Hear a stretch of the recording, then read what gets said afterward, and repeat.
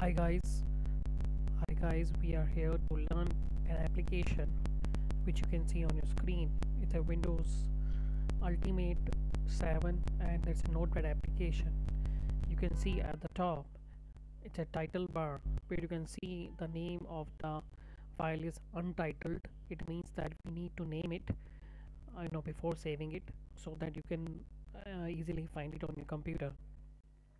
And with the untitled you can see that it is a notepad, so it's a notepad application, and you can see the cursor here, the mouse cursor here, and you can see this file, edit, format, view, help.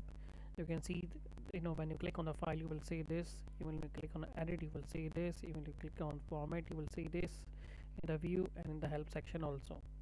So we are going to teach you notepad in different videos. This is the first screen which we can show you on the screen. It's a minimize button, it's